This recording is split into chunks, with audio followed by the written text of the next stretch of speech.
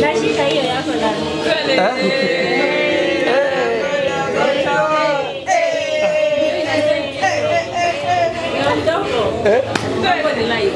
Haya.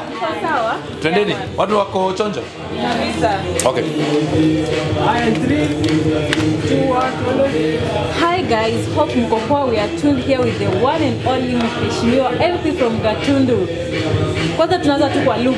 Look yenyewe ni safi. Mheshimiwa, mambo vipi? Niko salama? Uko sawa? Kabisa. Today tuko hapa because of Chikizi show live na tumeona umekuja kumsupport. Maybe tell us imekuwa vipi? Tumeona pale umekuwa umetake your time ukasikiza. Leo ni siku kubwa sana kwa sababu industry imeanza kugrow na nimeanza kuona tuna make trends. We said we must walk the talk. Hii story ya kushinda tukiambia vijana wajipatie, watafute kazi, wajiajiri, alafu tunawaachilia huko kukichaka tunaenda. Haiwezi endelea hivyo. The government must be in sync with what we're saying. We must walk the talk. Na hii serikali tulisema ni ya hustlers. Na hustlers wenye tulikuwa tunaongea about si kusema ati ni mtu mwenye hana form. Ni mtu mwenye kuna form amekuwa kijaribu kujituma lakini form haingii. So mimi nikasema we are telling young people to go and employ themselves. Go out there and make employment. Employ yourselves and employ other people. But in the same time, we have a constitution, we have acts of parliament, we have statutes that are actively inhibiting young people from making money. We have a provision of the Public Procurement and Disposal Act that has stopped all these young people who are creating content, who are reaching over half a billion people daily or weekly, from selling our content. Unajua lazima tuache kukua watu wa kujificha kwa uongo. Ukweli ni kwamba mambo imeenda digital. Hata system, hata form ya communication tulitoka some years back tulisema tumetoka analog tumeenda digital. If you look at the reach of digital content vis-a-vis any other form of content ya watu young ambao tunaongea about, utapata hakuna msee anaendanga kuona hizi form zingine. Kila msee anapotanga news zake kwa simu na kwa zile platform ambazo tuko nazo. So I'm saying we must get to that platform. And by the way, this is not the end of it. We are going to KICD. We are going to Kenya Institute of Curriculum Development. We are going to make education digital. Tunakuja. Hizi apps zenye watu wengine wanasema zifungwe, hizi apps zinaitwa kina TikTok zenye watu wanasema zifungwe, mimi naenda kuziweka kwa KICD. Itakuwa ni lazima ukitoa curriculum, ikitoka app unaweka hapo. Because iko haja gani saa hizi unafundisha mtu kuendesha punda ati kwa sababu iko kwa curriculum na hakuna nani anaendanga na punda tena? So we must move. Siku hizi ukiangalia hata driving school, kuna wakati ulikuwa uwezi kufundishwa driving school ati automatic, lazima ujue manual. But there are people who will never drive a manual car, a stick shift. So it's the same thing. Kuna mtu kwa maisha yake saa hii hata hajasoma gazeti. I doubt my daughter will ever read the paper. And I have heard people saying, oh, you know, this social media is not legitimate. How do you get to know the legitimate truth?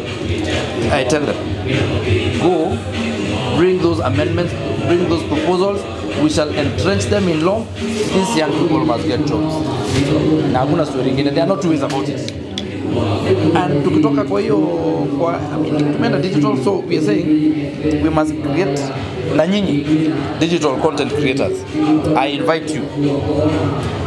Tuache kuona content as we have a country to build and we have a culture to create. To create culture ya content ambayo ina make sense. By the way, wewe na tu kwa TikTok yako uone zile TikTok utapatana nazo za places kama India, places kama China, you will realize utapata mse anaonesha vile ya kucarve kitu, anaunda inakuwa poa, you know, some creative technical stuff. We can get there, but we can only get there if we stop vilifying our media content creators. Na tuwa embrace. Hatuwezi embrace hawa watu kwa kuchukua tax peke yake. Hatuwezi sema tax ya ukifanya Kwani sisi tukitisha tax kuna mali tuliuliza mtu unafanya content gani? Iko mtu amekuuliza kama ni nywele ulionyesha ama ni kiatu ulitengeneza. So mbona ikikuja ati content ati sijui ya usiku, ile tax yenye tunaokota, kuna mtu anasema ulimake pesa usiku ama mchana? Mbona watu wanasema ati usiku iko content nyingine sijui inakaa namna gani? If that content has its users, it is a society that is rotten. So stop blaming the platforms. Go and tell your children wasome Biblia. Watu wa digital content utaona wakianza kukwambia maneno ya Yakubu na Hagai na Sara na hao wengine na maneno ya Bilishiba. Watakuja hapo. Ukiwaambia tupeleke watoto maneno ya masomo, tutakuja hapo. So I'm saying, let us as a leadership embrace digital technology. It is the next frontier. It is a revolution. And if we don't embrace it, we shall be left behind like we have been left behind in many other revolutions in this world. Sasa mimi sitasimama hapa kama mbunge nione tukilose a whole generation kwa sababu ya sheria ambazo ni draconian. Kwa hivyo mimi na welcome nyinyi wote watu wa digital content creation. Mtu uko na simu yake na anajua anaweza kutengeneza content, akuje. You are most welcome to me. Yesu alisema wacheni watoto wakuje kwangu. Mimi nasema wacheni watu wa media wakuje kwangu. So ina maana mheshimiwa hausupport kuna nini imetolewa kuwa TikTok live ibaniwe. So you don't support that? Hakuna TikTok live haiwezi baniwa. TikTok tunaendelea kufanya kazi. What we will do, we must be proactive. We must be ahead of the game. CA kuna kitu inaitwa IA ama artificial intelligence. Sasa hizi mbona Facebook aina hizo, si hata Facebook inakuwa na live, mbona Facebook live haichomwi? Mbona hiyo haichomi? Mbona hiyo ni mzuri? Why is it TikTok? Why are we targeting a certain platform? Let it be mandatory for that platform. Na mimi najua rais walikaa na ule jamaa mwenye hiyo app na wakajadiliana. So what you're going to do is just create regulation. And that is not the work of the owners of the platform. It is their duty to conform to what we have said as a country. And it is our work as legislators to make laws that must be conformed with.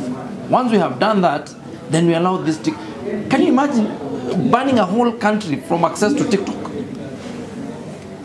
Do you know how many people you'll be sending home? In a country like this that is suffering already?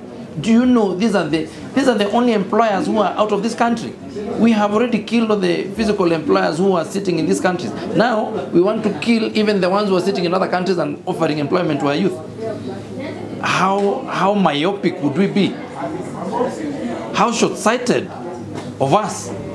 We cannot do that. We must allow people to...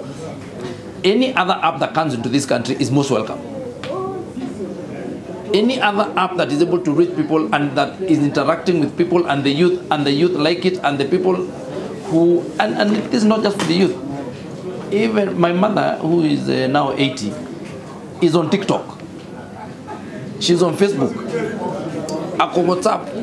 Sasa, unataka madhe aje kuona TikTok aenda wapi? Amezeeka anakula pesa yake uzee pole pole.